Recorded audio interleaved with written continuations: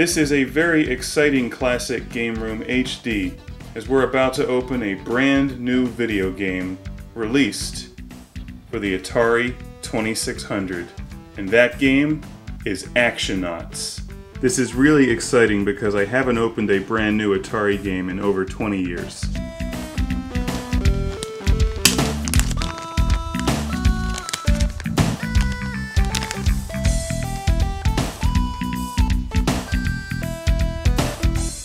That's just awesome.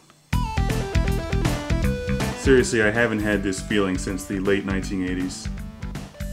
Signed by the designer, Mr. Rob Fulop. The thing about this is just the feeling of this box. It just says Atari. And games today are released in those plastic cases where they keep CDs, DVDs, Blu-rays, whatever. And this just brings back a whole feeling of nostalgia from the past, and it's really nice. And I really commend everybody involved with this release and doing such a tremendous job, because this packaging is just perfect. For use with the Atari 2600 series systems and the Sears Video Arcade and Video Arcade 2. This is something I want to see on more new releases.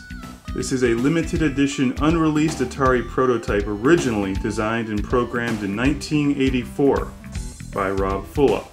Now that we've spent enough time admiring the packaging, let's open this thing up and play the game. Serious collectors are probably horrified that I'm about to do this, but I don't collect these things to have them sit on a shelf and gather dust. I like to play my Atari games, and the best way to play them is to actually open them and play them. It's autographed again. Thanks, Rob. This is really cool. This thing's like triple sealed for freshness. Lock in all that Atari goodness. And there you have it. The video game cartridge, not some crappy disc, of Actionauts. The good thing about this is that you can't scratch the hell out of it so that it won't play anymore.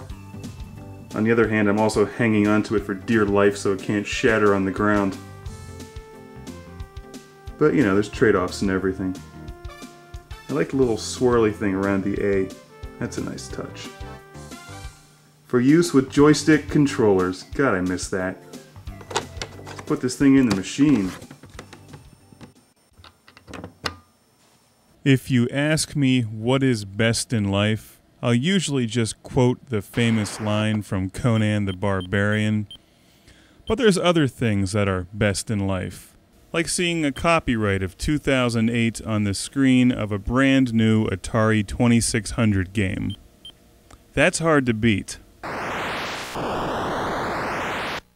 The original Atari was released in 1977, and in 2008 we have the release of Actionauts, an interesting game developed and programmed by Rob Fulop, and I hope I'm pronouncing Rob's name correctly. He's a famous programmer and responsible for a number of games that I've already reviewed on Classic Game Room HD, including Demon Attack, Cosmic Arc, and the home versions of Night Driver and the incredible Missile Command. And he was the co-founder of Imagic, which I previously referred to as iMagic. Sorry. This game, Actionauts, was originally created around 1984 and not released due to the troubles in the video game industry and declining sales of Atari software in 1983-1984. And here we have a more or less completed version of the game in 2008, where you play as a programmer trying to program a robot to get cheese.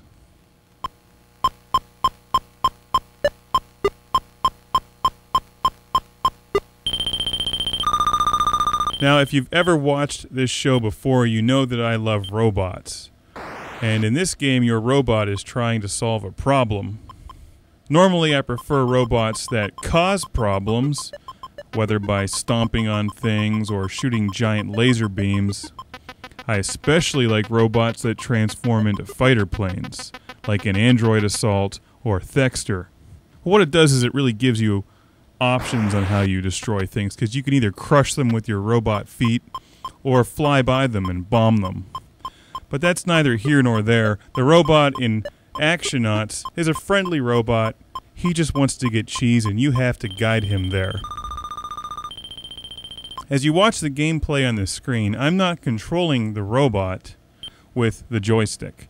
What I do is I go into the programming screen and program different commands for the robot to follow.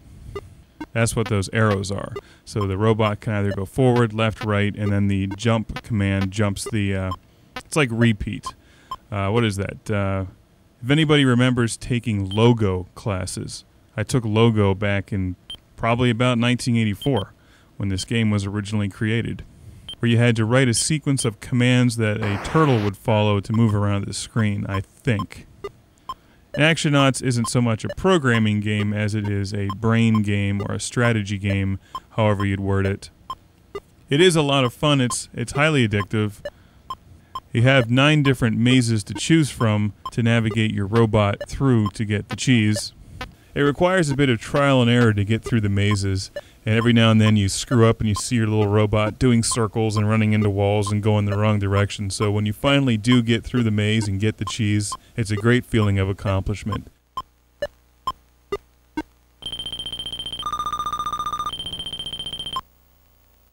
After you set your commands, you can flip back and forth using the right icon, which is a smiley face, which has a nice little touch of actually showing a smile when you click on him.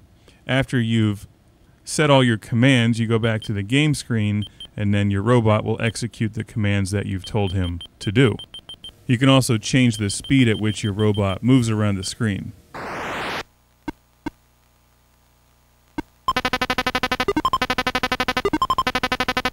Actionauts is a true limited edition. I believe only 250 numbered and signed units were available for sale. I picked it up because I love Atari games, I always have. And whether I'm producing classic game room or a documentary film, I always learn a lot about the subject in which I'm working. And back when I played Demon Attack and Missile Command, I never really thought much about who designed the games. So thanks to viewer comments, I've learned a great deal about the history of Atari, and being that I'm interested in history, this is a great way to preserve the history of video games, because without the pioneers of the video game industry, designing games for the Atari 2600 and other gaming systems back in the day, we wouldn't have the massive video game industry that we have now. And I think that we can look to the past and see the creativity and the hurdles that these guys and girls had to overcome to create these tremendous games that have given us enjoyment and some great memories throughout the years. So cheers to everyone who brought Actionauts into existence with a tremendous game, packaging, cartridge design, and artwork. May we all salute robots who are calcium deficient and need a block of cheese.